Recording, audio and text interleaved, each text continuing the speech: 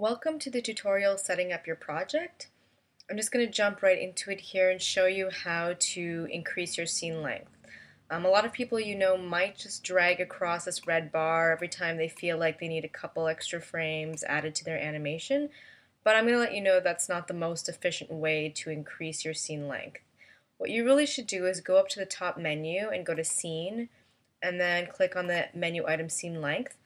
You'll get the dialog box here, and then you can enter in a very specific number or just enough frames so you feel like you don't have to keep dragging that bar every time you need a couple new frames. Drag this across here.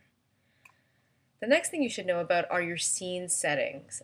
They're found under the same menu, Scene Settings, which brings up this dialog box with 3 tabs: Resolution, Alignment, and Advanced.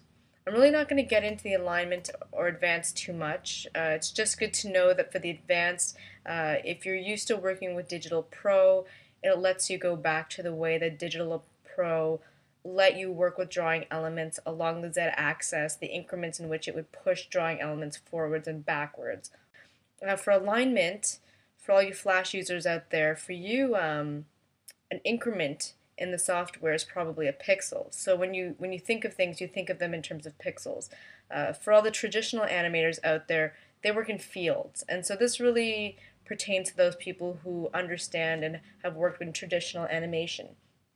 I'm not going to go into this too much, but just to let you know, all the information for this tab does exist in the user guide if you want to know more about it. So what I'm going to talk about is resolution. This is the same panel that you saw in the welcome screen when you decided the resolution for this project. It has all the same standard resolutions, and as you can see at the bottom, it shows the pixel dimensions of each of these resolutions. Unlike the welcome screen, there's no plus sign to add a custom resolution.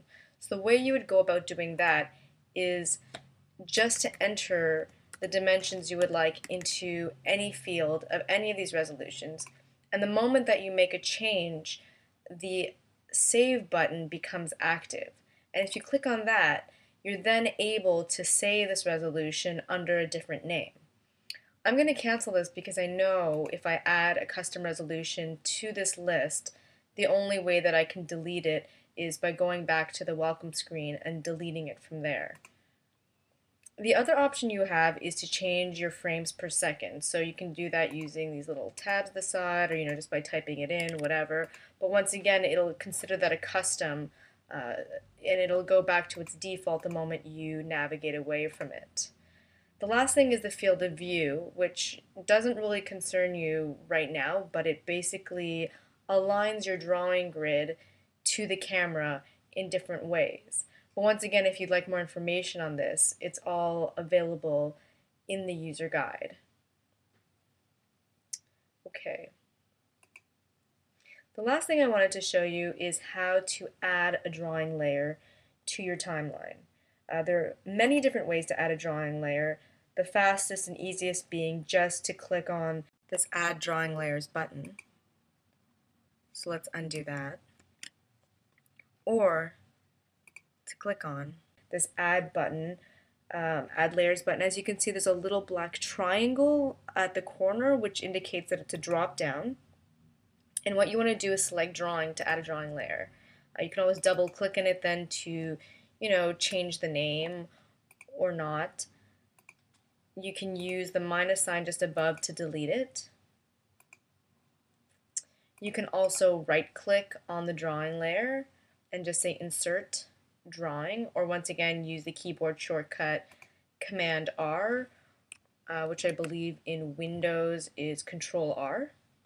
You also have the option of going to the top menu and by selecting Insert Drawing. So as you can see, there are several ways to add drawing layers, which is comforting if you think about it because of the redundancy. If you can't figure out one way of going about doing something, generally there's another way of doing it, either by right-clicking, the top menu, buttons within the view, all that stuff. So that's good to know. And I think that's it for setting up your project. Stay tuned for the next installment about the interface.